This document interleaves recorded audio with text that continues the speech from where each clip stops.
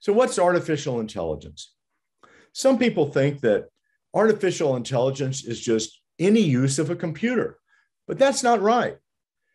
When you use your computer simply to add a couple of numbers or multiply a couple of numbers, that's not artificial intelligence. It's only artificial intelligence when the program learns or reprograms itself. This is sometimes called machine learning or deep learning. And it does this in order to reach a goal more effectively. The programmers specify what the goal is, and then the machine learns how to reach that goal more effectively and efficiently by reprogramming itself or gathering more data or through other methods. Notice that intelligence of this kind does not require consciousness. The machine can reach the goal without being happy that it reached the goal or sad that it failed to reach the goal. It doesn't have to have that type of consciousness or phenomenal consciousness, as philosophers sometimes call it. Here's an example. I think a lot of people know that a machine beat Ken Jennings, the Jeopardy champion of all time, who's now one of the hosts. And it beat Gary Kasparov, the world champion at chess. Maybe a little less known, but in some ways more impressive, AlphaGo beat the world champion at Go. Now, Go is a game where you take black and white stones and put them at certain spots on the board in order to capture your opponent's pieces. It's a very complicated game because there's so many different places you can put the stones. Not like chess, where you can only move the pieces certain ways. You can put them anywhere you want on the board. And that means there are billions upon billions upon billions of options. And you simply cannot figure out which move to make by thinking, well, if I do this, they'll do that. And if I do this, then they'll do that. That's very difficult. So champion Go players typically think in terms of patterns. This part of the board is vulnerable, so I should attack there. This part of the board needs to be made stronger, and so on. They get a sense of the patterns. And a lot of people thought that computers couldn't do that. Also, a lot of people think that computers can't be creative. But in this match against the champion Go player, AlphaGo made a move that was seen by all the experts as a mistake. I think it was move 23 in game 4, but whatever move it was, they thought it was making a mistake. And it turned out that it helped AlphaGo win the game. Now, that's the bad news, that the human got beat. But the next game, the human picked up on that move and used that same move to beat AlphaGo. So this shows you that the computer is not simply going step by step, but is looking at patterns, and also that it can be creative. Now, that machine was a lot fancier than the ones that we have. We have, say, a smartphone that can take voice commands from you. But even in that smartphone, it can get better and better as it listens to you more and more and knows when it misinterpreted you. So it's now picking up on your idiosyncratic pronunciation or your accent or a vocabulary that you use that's unusual. So it can improve and learn as it goes on and on through this process. Same for a smart home. It can learn when you need more heat because you're in the room and when it can turn it down because you're not in the room. And it can learn by studying your patterns as you move throughout your room. A slightly more controversial use is driverless cars. We'll talk about them a lot later, but for now, the basic idea is simply that they have sensors that see their environment, but they also learn from that environment. So they learn which roads are more likely to be slippery, which areas pedestrians are more likely to step in front of the car, and so on. One important feature is that they have accidents, just like humans do. Look in the lower left, you'll see the result of a driverless car having a horrific accident. And the driver was killed, and that's very horrible, of course. But notice that if humans do the same thing, and when humans do it, they usually don't learn from each other. Whereas the computer program that was driving that car was readjusted so other cars will not make the same mistake. So it can learn not just from its own experience, but it can learn from the experience of other autonomous vehicles as well.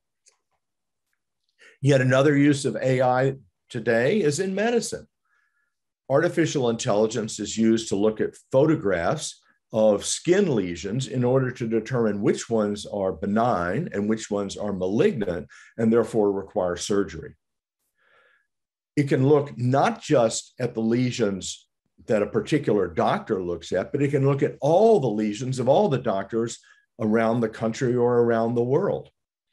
And that way it can build up a larger database and become even more accurate than at least most doctors, maybe even more accurate than the best doctors. Now, there's a problem, which I bet some of you are aware of. Notice the photo. They all have light-colored skin. The program was criticized because it did not get trained on dark-colored skin and therefore was not as good at picking out malignant lesions in people with dark skin. But notice also that there's a solution to that. You train it on people with dark skin. And if it knows which lesions are benign and which lesions are malignant in the ones that it studies, then it can use that information to predict which lesions are malignant in people with light skin or dark skin. So it's not going to be perfect at the start, but it can learn. IBM's Watson shows another pattern, which is also very useful. There was a patient in Japan who had a horrible disease that was killing them, and the doctors didn't know what to do.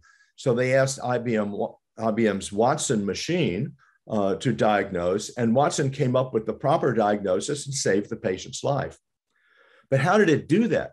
Look in the lower right, you'll see that it sifted through 20 million cancer research papers. Now, my doctor doesn't have time to read 20 million cancer research papers. So this machine is able to know the literature a lot better than any living doctor.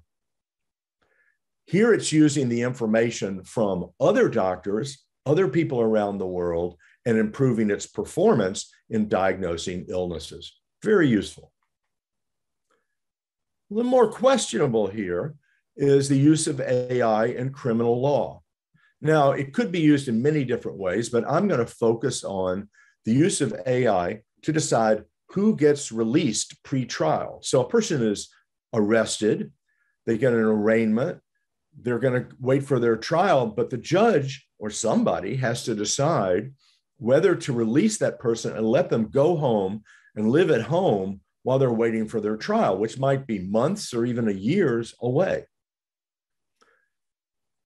That decision is usually made on the basis of a prediction of whether the defendant is likely to show up for the trial when it eventually happens, or is likely to commit a crime while they're out waiting for their trial to happen, such as threatening a witness or even killing a witness.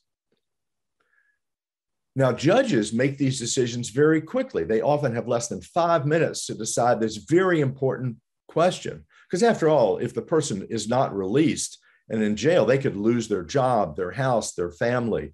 This could be a big problem, even if they're eventually found innocent.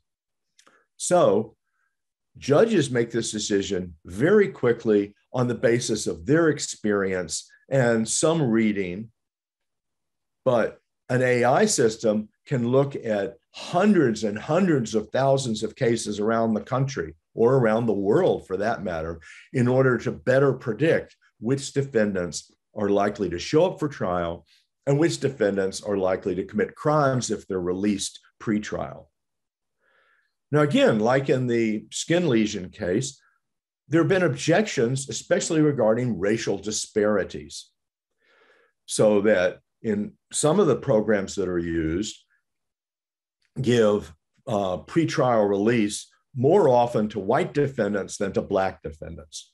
And that's not fair.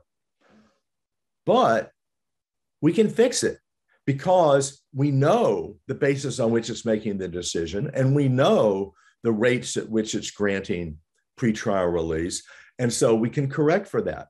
It's much more difficult to correct judges. You tell them that they're being racially discriminatory, and they'll almost always say, no, I'm not. And it's very difficult to prove that they are. And it's also very difficult to correct. So there might be some advantages, even though there are going to be problems that need to be solved. Another use, also controversial, is AI in the military. In the lower left, you see the use of AI in an autonomous drone or weapon that is being used to attack, or in this case, to monitor performance. But we're going to talk about that later. So I'm going to look now at the use in the upper right, which is to comb through people's telephone messages, email messages, social media, and so on, in order to identify potential terrorists. Now, that can be very useful in stopping terrorist attacks, like the one in the lower right, but it raises questions of privacy. Do you really want the government monitoring all of those messages that you send, supposedly in private, and your phone conversations, and so on? So although it's useful, it raises a lot of ethical issues. And I want to end this list of uses of AI with one case that is particularly problematic for some people. These days, we have an epidemic of loneliness, especially among seniors, and it's particularly hard in Japan. So people who lose their spouses but are still alive and need someone to take care of them, their children might not be able to move and live next to them, and they might not be able to find good human live-in care 24 hours a day. And so they sometimes turn to robot caregivers that use AI to understand their patients and better serve them.